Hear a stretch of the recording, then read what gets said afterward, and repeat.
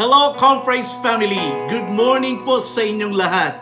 Ito ang araw na tayo po ay nagkakatipon-tipon para sa gawain ng ating Panginoon. Are you excited to worship God? The Bible said, enter His gates with thanksgiving and His courts with praise. Give thanks to Him and praise His name. For the Lord is good and His love endures forever. His faithfulness continues through all generation. Indeed, we are worshiping a good and faithful God. So today, let us ask our worship team to lead us to worship the living God. Let us sing songs of praise.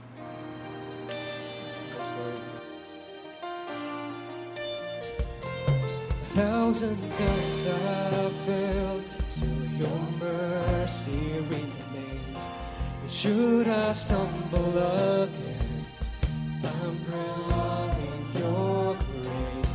Everlasting, your light will shine when all else fades.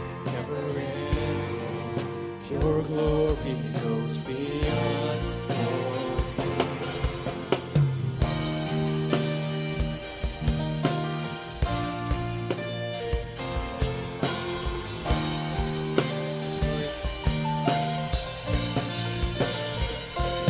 Will above all else, my purpose remains. The art of losing myself and giving you praise. Everlasting, your light will shine when all else fades. Never ending, your glory goes beyond all things. My heart and my soul, I give you control. Consume me from the inside out, Lord. Let justice and grace become my embrace, to love you from the inside out.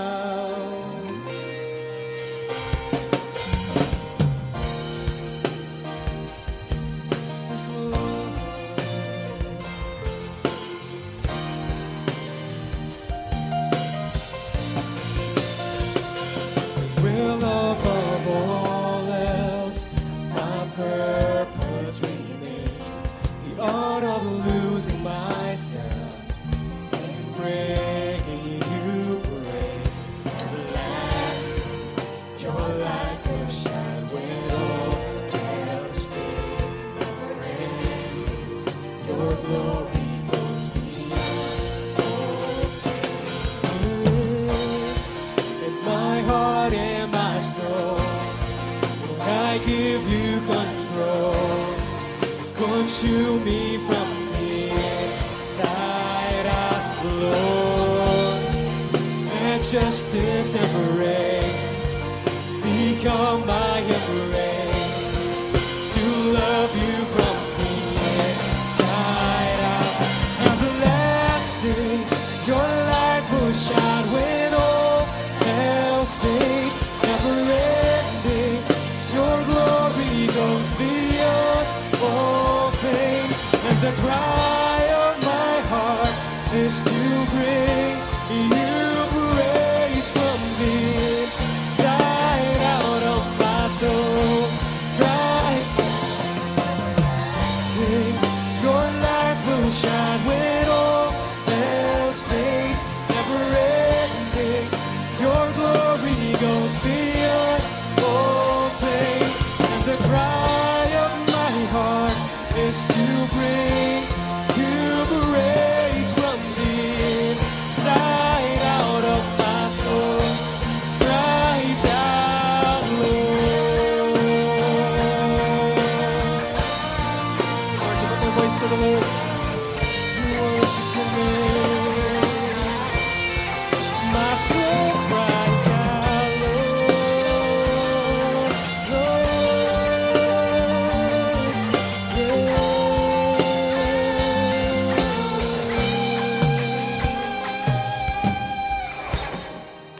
my heart and my soul. I give you control. Consume me from the inside out, Lord. Let justice and grace become my embrace, to love you from the inside out. Everlasting, your light will shine when all else fades. Never ending, your glory goes beyond all praise. And the cry of my heart is to bring you praise from the inside out of my soul. Rise out, everlasting, your light will shine. Those fades, never ending, your glory goes beyond all things. And the cry of my heart is to bring you praise from the inside out of my soul. Rise out from the inside out of my soul. Rise out, Lord.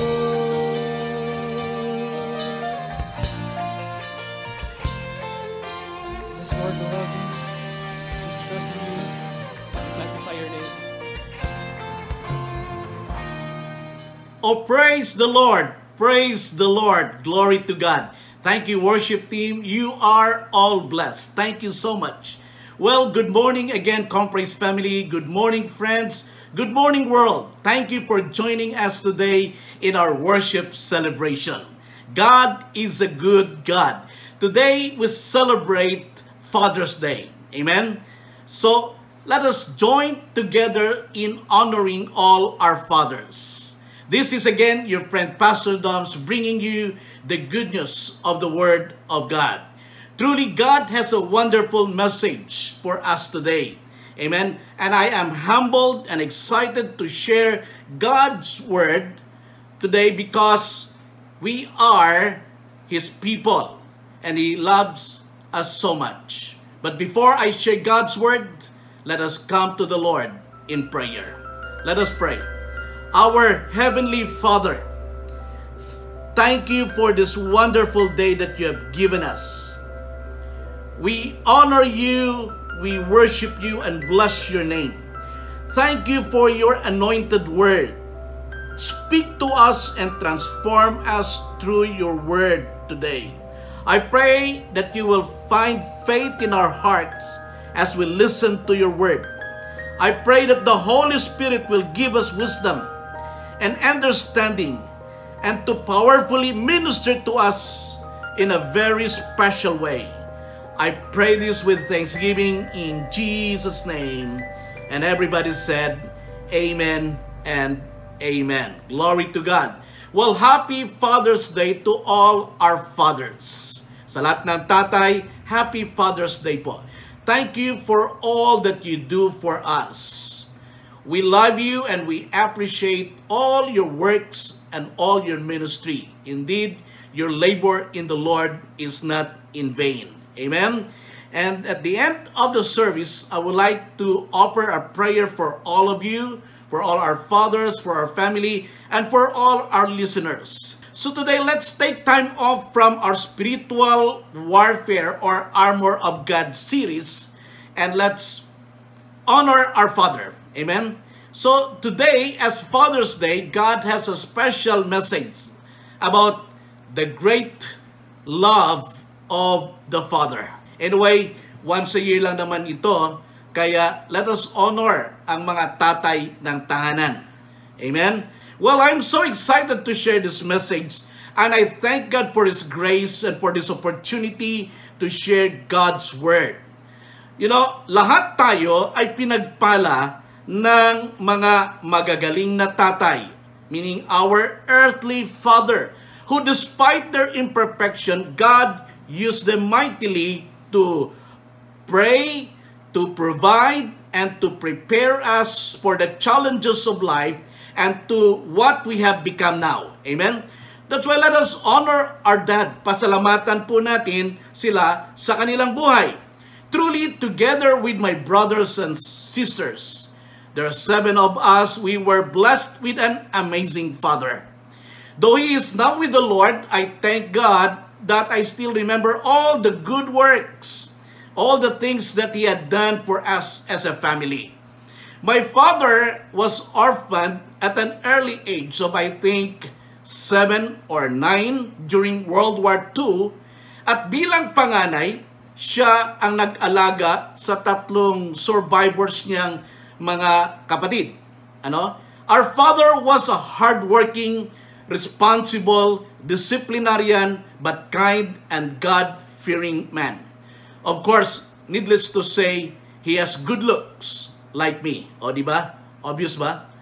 Well, he only managed to finish his elementary grade, and I was told he was good in math. Hindi ko yata minana yun. Siya ay naging isang magaling na magsasaka, a skilled carpenter, a tricycle driver, and operator.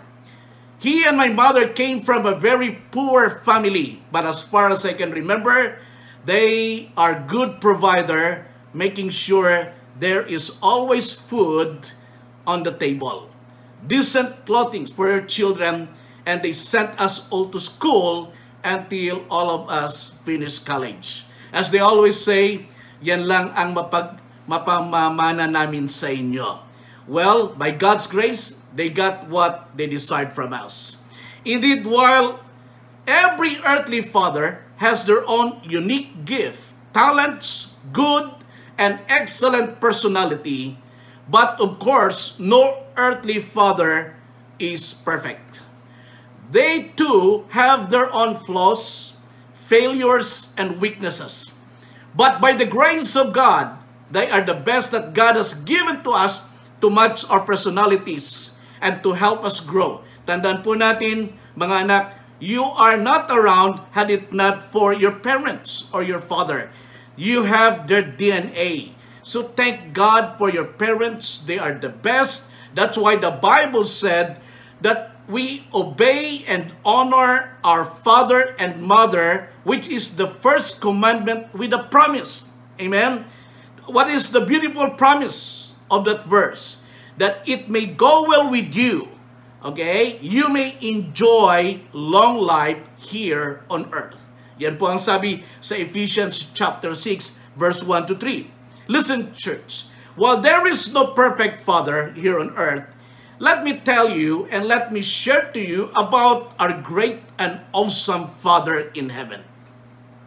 Today's message is about the great love of the Father, or ang dakilang pag-ibig ng ating Ama. What about this great love of a Father? It is so great that no one can equal it. Amen? And let me tell you about this truth.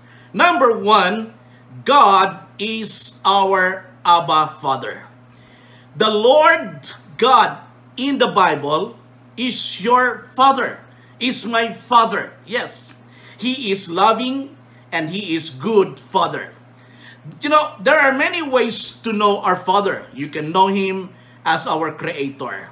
Amen? Just look around and you will know how great all that He had created. You see the stars, the moon, the sea, the ocean, lahat po yan ay nilikha ng ating Panginoon. You can know Him also as an omnipotent, all-powerful God who can create things and perform miracles by just His word. He can heal the sick and bring dead people or things back to life. Amen? Ganun kadakila, ka-powerful ang ating Diyos Amang nasa langit. Yes, you can know Him in the Scripture as how you have experienced Him in your life. Church, listen, different people can give different ideas about who God is. So what is your image about our God? But what does the Bible say about our Father in heaven? For example, in some countries, God is just a unique animal or an insect or plant. To some, He is, one who is seated on His throne with power and might ready to judge anyone either to go to heaven or to go to hell. To some, they see God as holy, with reverence and fear, with an approachable figure that you cannot talk. He is far up there that you don't want to bother. To some, they picture God as one who is seated on a throne with a long list of all the sins that they've committed or have done wrong.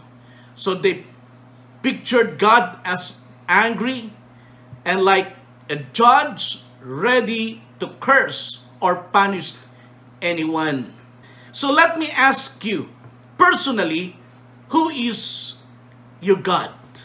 How do you picture your God every day? How do you deal with God? How do you talk to Him every day? Good news. There is good news for you. With Jesus Christ, there came a new way to know God. Through Him, we did not just receive a Savior, we were given a Father. Amen? A loving and good Father. Remember in Matthew chapter 6, when the disciples asked Jesus to teach them how to pray, the very first words He used were, Our Father in Heaven. Amen? Aming Diyos amang nasa langit, God in heaven is our Father. Amen, church? Of all the ways He could have told us to relate to God, Jesus said, He is our Father. He is our Father first. He could have said, okay, say this, Dear God, but no. He taught us something that when approaching God, okay, He said, Our Father in heaven. Okay? His Father is our Father too. You're the church. He wants us to know that we have a God who is our Father too, and that is the best understanding of who God is. Amen, church. What kind of Father is our God? The Bible says that He is a loving Father, a Father who is approachable, a Father who is proud of us, someone who cares for us. Okay, believe me, He is not angry or mad at us, but He is madly in love with us. Amen? Jesus, the Son of God, only could have referred to Him as His Father. But every time He spoke to the people, Jesus said, Your Father, Your Father, Your Father. To Jesus, it is important to Him for us to see it this way and to approach God this way, that God is our Abba Father. Amen?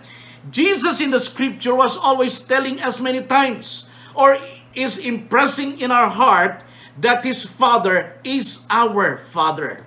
Ano po ba ang sabi sa John 1:12? That moment you accepted Jesus Christ as your Lord and Savior, the Bible said, those who believed Him and received Him, to them He gave the right to become children of God. Now know that though He is our Creator God, He is a powerful God, He is also our Father. Our God deals with us first as His children. Tayo Kanyang mga anak. He is proud of you and He wants to have fellowship with you. He wants to talk to you, walks with you, and wants to bless you with every spiritual blessing in Christ. Remember this, church. He is our Abba Father, who is your constant source of strength. Okay? He protects you. He encouraged you when you are down. He pushes you forward when you feel like giving up. Someone who cheers you when you are discouraged. That's our Abba Father. He lifts you up when you are down, and He is always there when you needed Him most. Yun ang ating Amang nasa langit. Now, marahil ikaw ay lumaking walang ama, or maybe you have an earthly father who is very difficult to please, or maybe one who is harsh to you. Today, know that your Heavenly Father is pleased with you and is proud of you. You may have an absentee father, but know that you have a Father who is always present and will never abandon you. People of God, sabi sa Hebrews chapter 13 verse 5, God said, I will never leave you, nor will I forsake you. Mga kapatid, maraming mga tao ngayon, they dislike their personality. They criticize themselves because they think they are not good or smart enough like their siblings. Or they think they are not beautiful like their friends. Or they think they are not gifted or talented like their classmates or friends. Mga kapatid, don't think it that way. Or don't be like them. Church, listen, people of God. Your gift, your uniqueness, and everything that you have has been carefully designed into what God calls His masterpiece. You know that you are His prized possession. Remember this, that God created you in His own image. Your Heavenly Father was the one who breathed on you. Don't feel insecure. You are God's child. You are a child of God. You are not an accident. He created you, and He has a purpose for your life. In Psalm 139 verse 13 to 14, Bible says, For you created my inmost being, you knit me together in my mother's womb. I praise you because I am fearfully and wonderfully made. I know that full well. Hallelujah. Praise God. Again, your gift, your talents, your skills, and everything about you, you have been carefully and wonderfully designed for His glory and honor. You see, you are His masterpiece. Listen, when God looks at you, He sees a masterpiece. Okay? So mga kapatid, church, mga kaibigan, your Heavenly Father is so proud of you as His child. Don't you ever question your personality. Amen? Mga kapatid, kaya, alam nyo, there's nothing in you that He did not plan for a purpose. Your Abba Father is so proud of you, okay, and what you have become. Church, your Heavenly Father is with you every day, working in you and through you. He is so proud of you as His children. Kaya listen, church, imagine this. When you were born, God is there smiling at you. And when you were born again, He is there smiling and embracing you. Amen? Since then, He is always there cheering for you, even in every small triumph that you've made in life. And He is also with you, encouraging you when you were down. That is how important you are to God, who is also your Abba Father.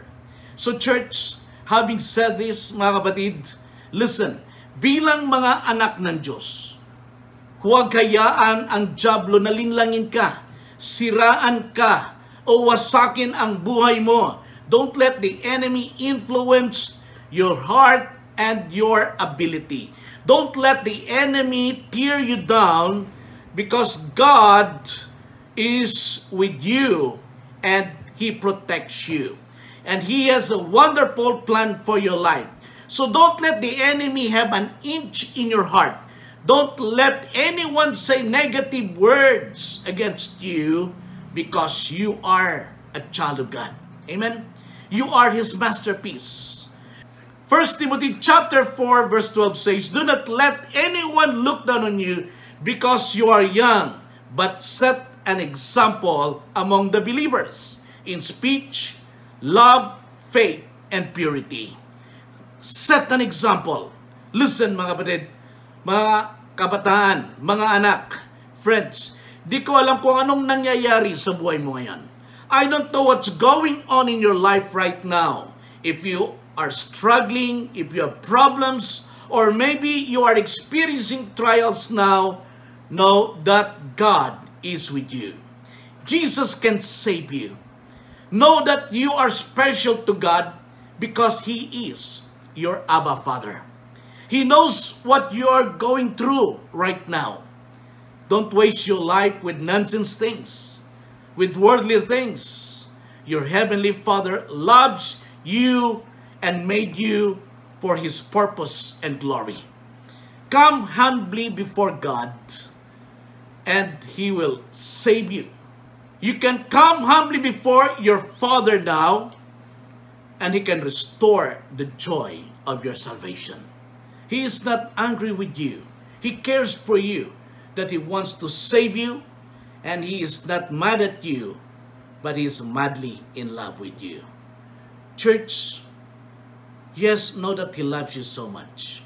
Number 2, this great love of the Father is unconditional. Yes, let's talk about this unconditional love of the Father. You know, in Luke chapter 15, here is a story, okay, of the Father's love. Some people said that this is a story of the prodigal son. But to me, this is about the Father's love. Amen? Or the love of the Father. Alam niyo na po ang kwento nito. Okay? But what can we learn here about the Father's love?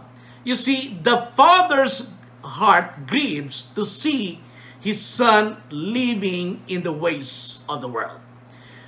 Nasasaktan po ang ating Ama pag nakikita niya ang kanyang mga anak ay wala sa kanyang kalooban. Nakikita po natin yung isang anak dito na kung saan ay pagkatapos niyang tanggapin ang kanyang mana, siya po ay nagpakalayo. Amen? Siya po, winaldas niya ang kanyang pera sa walang kabuluhan. Kaya makikita po natin dito mga kapatid na doon pa man sa mga panahong yon, masakit na sa puso ng Ama. Mga kapatid, at ito po, this is what will happen if you want to live your own way and neglect God's way. Okay? Sin comes in. The lust of the flesh, the lust of the eye, and the pride of life. Amen, church? So, ano pa mangyayari sa iyo? You see, if you continue living outside the will of God, destruction. God's wonderful plan for you will be hindered. The pride of life. You see, yung alam niyo yung pride, you keep saying, I don't need God. I don't need anybody. I can do it myself. I'm good. I'm okay. Kaya ko to. Leave me alone. You know what? Yan din po ang sinabi ng anak dito sa story. Okay? So, siya'y umalis na mag-isa. Kasama niyang mga kaibigan niya. Subalit nung wala na siyang pera, wala na rin ang kanyang kaibigan. Pride. Mga kapatid, sabi ng James 4:6, God opposes the proud but gives grace to the humble. If you humble yourself before God, then He will take over your life. Ano pa pong nangyari sa anak dito? Gutom. Siya'y nagutom physically and spiritually. Tingnan mo, mga kapatid, dahil sa kanyang mga bisyo at dahil sa kanyang pride, you know, siya po ay nasira at mga kapatid, at pati ang kanyang relationship with his friends ay nawala din. Mga kapatid, you have a friend in Jesus who will never abandon you. Okay? And He is always with you. Ganon din mga kapatid, kapag lumayo ka kay Lord, pag lumayo ka sa church, family mo, o sa cell group mo, okay, eventually pag may problema ka, no one will pray for you, no one will help you. Siguro sabihin mo, well, marami namang iba dyan. Yes, pero titiyakin ko, babalik ka rin kay Lord. Amen?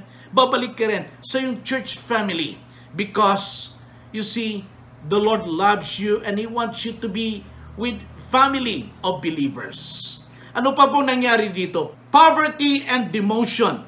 You see, nakita natin ito sa isang anak. Kawalan ng asenso sa buhay. Imagine who you are in God's company. You see, when you are with God. But now, siya ay naging worker at siya ay wala pang makain. Amen? Naisip niya tuloy ang mga tauhan ng kanyang father. Sabi niya, buti pa doon maraming makain. Mga kapatid, kapag ang bisyo ay dumapos sa iyo, maraming mangyayari sa iyo, mga kapatid. Wala kang asenso sa buhay. Focus on things that has values and that glorifies God. You see, mga kapatid, but there is good news. Kung ikaw man ngayon ay nagsasarili, ikaw man ay nahiwalay sa Diyos, ikaw man ay nagkaroon ng mga bisyo, there is a way out. Do not prolong the agony or your suffering and destruction. Today is the day of salvation. Today is the day of salvation. Jesus can save you. God, your Father, can save you out of that situation. Dito makikita natin that the Father is always looking and longing for His Son to come back. Ganyan ang isang Ama. Ganyan ang ating Diyos Amang nasa langit. Okay?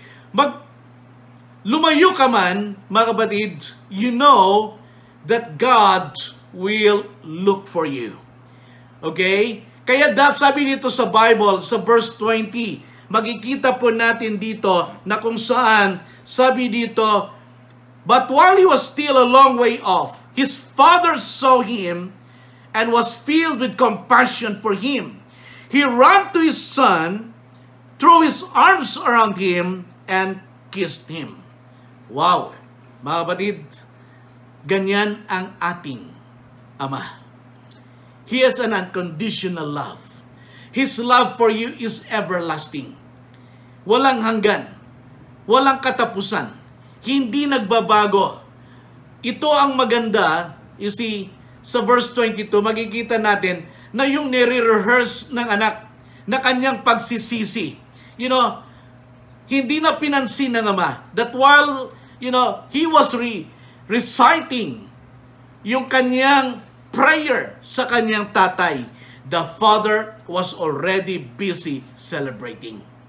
Because the very moment you decide to come to Him, the very moment you realize that you need God, mga kapatid, He has already forgiven you, and He is not interested about your past sins or about your past life. He settled that already on the cross. The Bible says in Hebrews 8:12, I will forgive their sins and will remember their sins no more. What is important is you were once lost, but now found. You are now back in the loving arms of the Father. The Father's love will restore your blessings. What was taken away by the enemy, the Father will restore it back to you. The Father's love, you know, is so beautiful that you always celebrate because He loves you so much. Again, what is your image about God? Church friends, when you have the revelation and the right image of who God is, like when you have a revelation that He is your Abba Father and that He is not angry with you, He loves you unconditionally, you are secured. You are blessed. You walk with confidence. He allows us to pursue our dreams and gives you hope even in the midst of challenges. The Bible said, if God be for us, who can be against us? Number 3, you have direct access to your Father. Yes, because He loves you so much, know that as His child, know that you have direct access to our Father God. Because you are His child. Okay? He is your Father. He loves you so much. Okay? So He gives you access direct to Him. You see, church, like when you have a need or you are in trouble, you do not need a third party to pray for you. Yes, we pray for each other, and that's important too. But as a child of God, He is your Heavenly Father. You can go directly to Him and pray intimately with Him. Amen? Yes. You are His beloved. And your prayer is as effective as anyone you think is anointed. In Christ, we are all anointed. We pray to the same Father in heaven, and we are all His children. Be assured He hears you. He knows your needs. He knows you by name. He knows the number of your hairs on your head, and He wants to have fellowship with you. In fact, before a word is on your tongue, He knows it already. Okay? Para sa Kanya, hindi pag-aaksaya ang panahong bawat sandaling ginugugol niya para sa iyo. Gaano man sa palagay mo kaliit ang bagay na yon, ito'y mahalaga sa Kanya. Ikaw ay mahalaga sa Kanya. At ang bawat sandaling makasama niya, ito'y napakahalaga sa Kanya. Ang pakikipag-usap mo sa Kanya ay mas mahalaga. He wants to be involved, and that is our Heavenly Father. In Jeremiah 33 verse 3 says, "Call to me, and I will answer you, and tell you great and unsearchable things you do not know." Wow, church! Because He is your Heavenly Father. You see, your call or your prayer will go directly to Him. Yes, you have direct access to Him. He answers your call right away. He will not put you on hold, or your call will not go to voicemail. Amen? Yes, His line for you will not get busy, nor there is no interruption or under repair. Okay? No matter how big or small is your request, He hears you. Naririnig ka niya, kapatid. Okay? That is how loving and gracious our Heavenly Father. Okay? Alam nyo, I heard some Christians say, I think God is not hearing my prayers anymore. It's been a long time and He is not answering my prayers. Have you asked that kind of question before? Friends, prayer is just like talking to your Abba Father. He invites us to have fellowship with Him, and He assured us that He hears every beat of your heart. Kaya nga, sabi niya sa verse 3, "Call to me, and I will answer you." Sabi sa Matthew 21:22, "If you believe and not doubt, you will receive whatever you ask for in prayer." Amen? Kaya minsan ang answer ng Diyos sa atin ay yes, kagad, or no kagad, or wait. Or, you see, sometimes His answer is already obvious. It's in the Word. Ayaw lang nating pansinin at unawain. Subalit, minsan at kadalasan, ang sagot sa ating panalangin ay nasa Kanyang salita.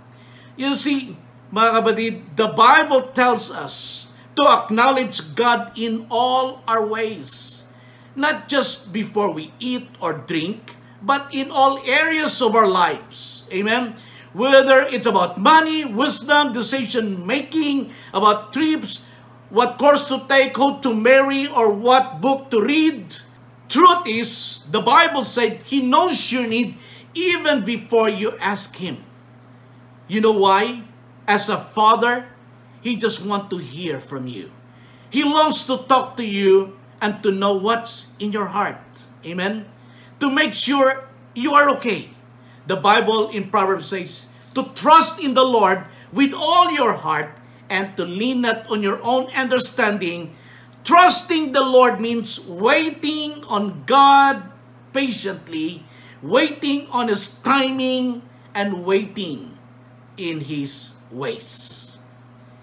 You may ask, does God cares about my needs? Yes, He does. Does God cares about my work? Yes, He does. Does He cares about my studies? Yes, He does. Does He cares about my tuition fees and allowances? Yes, He does. God cares for you, friends. Your Father concerns about every small detail of your life. In every promotion, success, and triumph, He smiles and celebrates with you. You see, What is important to you is also important to Him.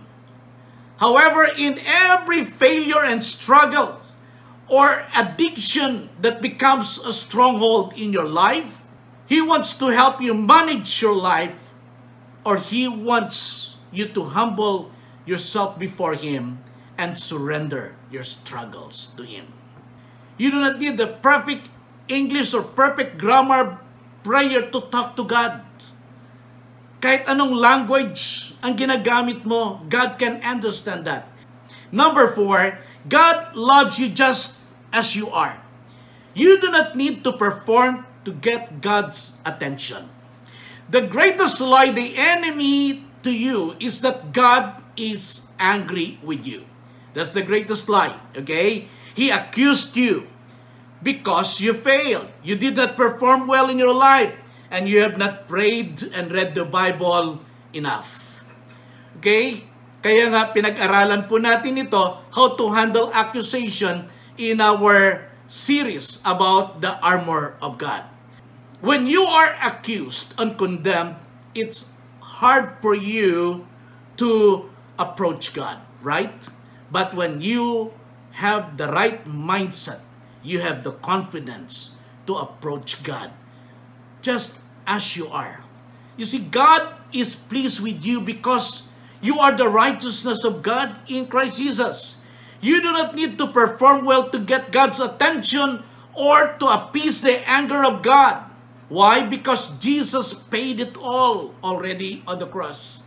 Okay? You do not need to convince God through your performance to get His attention. You see, remember when Jesus was baptized at the Jordan River before He started His earthly ministry? That moment He came out of water, a voice from heaven said, "This is my beloved Son, in whom I am well pleased." With you I am well pleased, God said. Listen, what is interesting here is that at the time of Jesus' baptism, Jesus has not done any miracle yet. No feeding, no discipleship yet, no raising of the dead yet. But the Father said, "He is my beloved Son. With Him I am well pleased." He is proud as a father. Notice, church, Jesus did not win His Father's approval based on performance. His Father was pleased with Him because of who He was and not of what He has done. Remember this, there is nothing more you could do for Him to love you more. And there is nothing you can do for Him to stop loving you. Yes, He loves you. His love is eternal.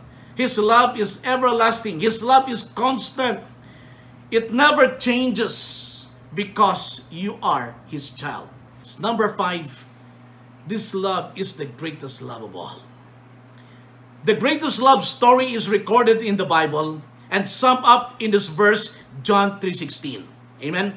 Let me paraphrase it. Sabi dito, because God, our Father in heaven, loved us so much, the Father gave us His Son, His only Son, Jesus Christ, on the cross to settle and pay the penalty of our sins. And He promised that whosoever believes in Him will not perish but have everlasting life. Well, church, this may be a very familiar verse to you, but this verse, still amazes me up to this day. Every day, as I think about this verse, as I think about His love, as I think about His unconditional love, as I think of my Father's love, well, I hope you get a fresh revelation here that God our Father was the one who initiated to love us, that while we were yet sinners, God demonstrated His love by sending His Son, Jesus Christ, who died on the cross for us. You see, the first time you ask for forgiveness, the mercy come rushing through. That's how deep is the Father's love for us. That's why when Brother Roman and Doc Rolly asked me about 3 important verses to put inside our church office, this verse, John 3:16, is non-negotiable. Why? Because it speaks about the unconditional love of God. Our Heavenly Father, God loves us so much. And I pray that this truth will speak to many people, will excite you every day also. Kaya nga, if you truly understand this love for you, what Jesus Christ has done to you, if you get this as a revelation from the Holy Spirit, then that will give you also the power to love your God in return. And by God's grace, you see, your desire to honor Him because He is a good and faithful God. You see, then your worship is automatic. Your service, your giving, tithing, praying, helping others, reading God's Word, sharing to others, this becomes a joy to you. Okay? Why? Because you're excited about His love. You're excited about every opportunity to do something for your Abba Father. See God as your Father. You know what, church? The reason why many people today, even Christians, still living in guilt and in discouragement and in condemnation is because they only know God as a God who punished them. They only God as a God who is still angry with them. Church, let me tell you, God is our Father. He loves you. The problem is many people don't see God as a gracious, faithful, loving Heavenly Father. Hebrews chapter 4 verse 16 says, "Let us approach the throne of grace with confidence so that we may receive mercy and find grace to help us in our time of need." We will not come boldly to His throne if we think the one sitting there will show us a long list of what we have done wrong and to punish us of our sins. We come boldly to Him when we know and see that the one sitting there is God, who is our loving, faithful Heavenly Father. Friends, know that there is God who is your Father and who loves you so much. Will you accept Him as your Lord and Savior today? Will you believe in Jesus? Will you invite Him to come into your life? Say this prayer right now. Say this prayer with me. Our Father in heaven, thank you for loving me.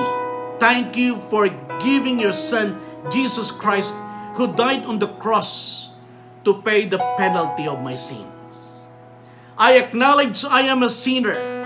Please forgive me. I accept Jesus as my Lord and my Savior. Thank you, Lord, that you are my Lord and my Savior. Thank you that the Bible says I am now a child of God. In Jesus' name I pray. Amen and amen. Let me continue to pray right now for everyone. Raise your hand. Let me just pray this prayer of declaration, especially to the fathers out there. In Jesus' name, I declare that you are blessed with God's supernatural strength, wisdom, and clear direction for your life. I declare that you're blessed with a strong body, with a healthy and strong immune system. I declare that you're blessed with creativity, with courage, with ability, and with abundance. I declare that you're blessed with a great family, godly children, and in-laws, with good friends, with good health, and with faith, favor, and fulfillment. I declare that you're blessed with success, with supernatural strength, with promotion, and with divine protection. I declare that you are blessed with an obedient heart and with positive outlook on life.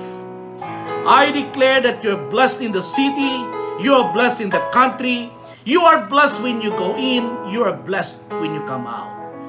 I declare now that everything you put your hands to do is going to prosper and succeed. I pray this with thanksgiving in Jesus' name. And everybody said, Amen and amen. Well, church, thank you for joining our worship celebration today. To all our fathers out there, happy Father's Day. Please share this message to other people. Please like and subscribe to our YouTube channel.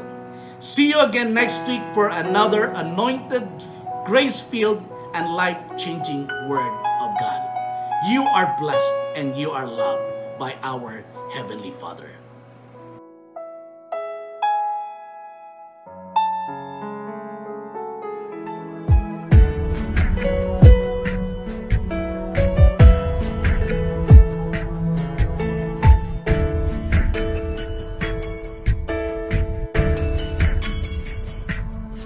Hello pa, Happy Father's Day sa'yo. Thank you pa kasi hindi mo naranasan na makasama ang iyong tatay o iyong ina, nagawa mo pa rin maging mabuti ring ama sa amin at pinalaki mo pa rin kami dahil napaka-diskarte mo. Thank you pa kasi ikaw ang tatay ko, you're the best kahit hindi ka nakapagtapos o ng pag-aaral pero ginawa mo yung best mo.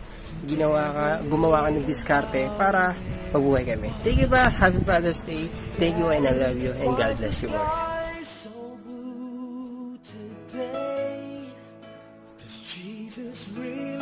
Hi Daddy, happy Father's Day. Thank you for being a good role model to us.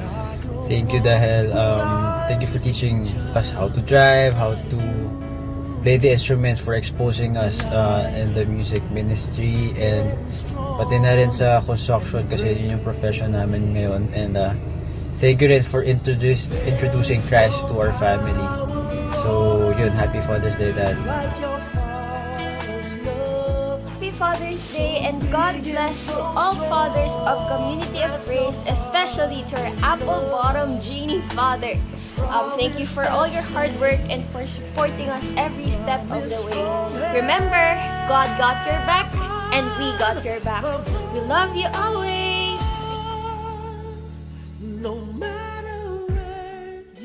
Happy Father's Day to all fathers. We love you and God bless you. On your father's love, especially when it's Happy Father's Day to all of our tatas and our Compraise family. May God continue to bless you more and bless the works of your hands. And of course, to my number one papa, pinaka-pogi kong papa, Happy Father's Day to you. Thank you for always encouraging me, for always praying for me, and for always believing in me. And I'm very thankful to God na ikaw ang aking papa. I love you so much, and may God continue to bless you all the days of your life. I love you, Papa. Happy Father's Day to our loving, hardworking, and ever so goofy father. I love you, Daddy. Happy Father's Day. And Happy Father's Day din po sa lahat ng Compraise dads. We love you and God bless you many more because you deserve it. Heart. Hello, mga daddy, papa. Happy Father's Day. To the leader of the band, Happy Father's Day. Happy Father's Day. Thank you for the years of guidance and fun that you gave.